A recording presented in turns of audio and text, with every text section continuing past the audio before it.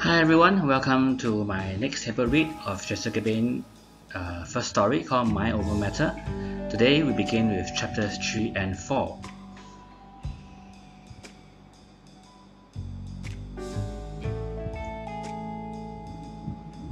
Chapter 3.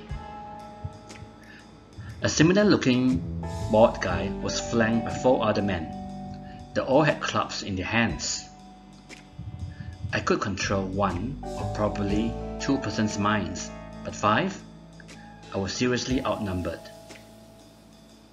What are you doing here, girl? I calculated my moves.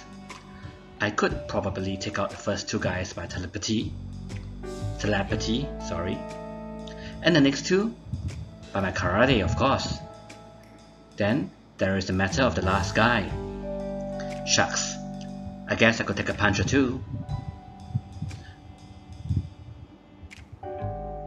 You will turn around and pin the guy to your right.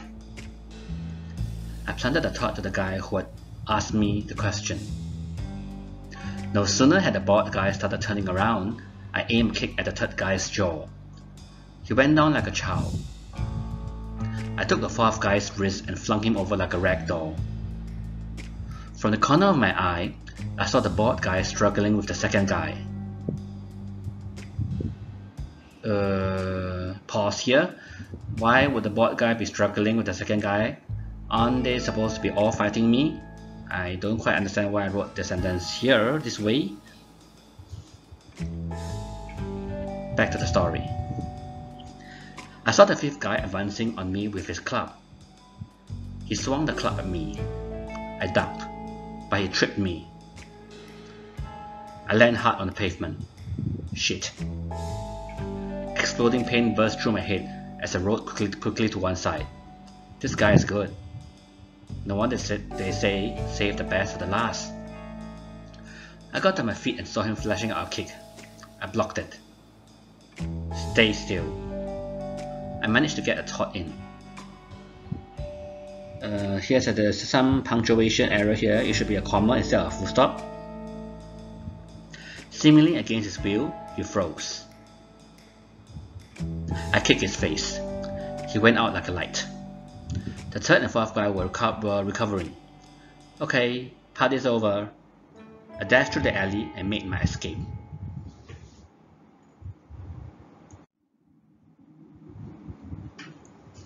Chapter 4. Look young and beautiful agency looked like a hotel from the exterior. The aura was rich. I felt like a superstar myself walking through those doors. I was immediately greeted by a petite brown-haired girl. I call her Miss Sunshine. Hello! Welcome to Look Young and Beautiful. How can I help you? You can help by turning off that megawatt smile, I thought to myself. I knew genuine smiles when I see it. Instead, I said, Hi, I'm from Press Times, and I would like to give, not gave. Ayo, past and present tense. I would like to give an interview with a general manager. Huh? I think the phrase should not be like this. I should be maybe say something like, I would like to request for an interview with your general manager. Back to the story. You mean Mr. Johnson? Miss Sunshine chirped. Yes. Do you have an appointment then? I had no time for this. You will get Mr. Johnson to see me immediately. Miss Sunshine turned and strode towards the reception phone. After a minute or 2, Miss Sunshine returned, with a cheery smile on her face. Please proceed to the elevators and head for the 12th floor. Mr. Johnson will be expecting you. I smiled. The mind is a powerful tool. Moments later, I stepped out of the 12th floor and found my way to Mr. Johnson's office. Mr. Johnson was damn good looking. He was like Brad Pitt, but 10 years older. I understand you wanted to see me, miss.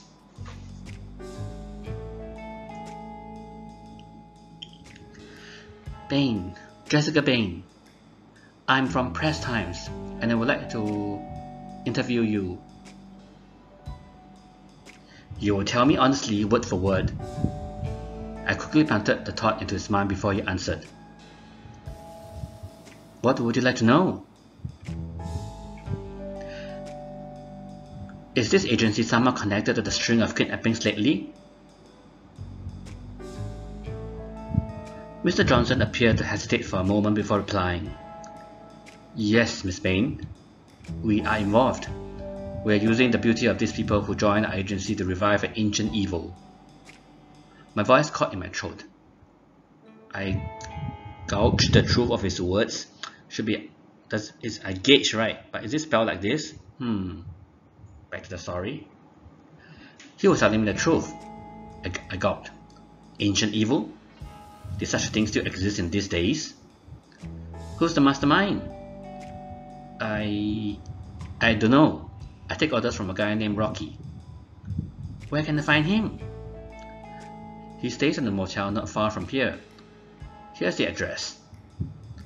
Mr. Johnson slipped a piece of paper towards me, containing the motel's name and address. Thanks. I wonder why I said that. Out of courtesy? Mr. Johnson was practically like a puppet now, saying whatever I asked from him. You will not remember me interviewing you. I was just a prospective client. I planted this thought as I stood up. I'm beginning to wonder whether I have also developed hypnotic powers. Thanks for coming down, Miss Bane. Looking forward to you joining our agency, Mr. Johnson said almost instantly. I picked up a thought from his mind. What in the world just happened? Poor Mr. Johnson. He had no idea. And there it is, chapters 3 and 4 of Jessica Bane's story, Mind Over Matter. And the story has just begun. Bear in mind, like, to refresh your memory, I wrote this story almost 20 years ago, so pardon the sentence phrasings and certain content. So, 20 years ago I was just writing from raw scratch. So, hope you like the story so far, and we'll get to the end of the story in time. So thank you for tuning in today, and thank you for coming through the end of this video.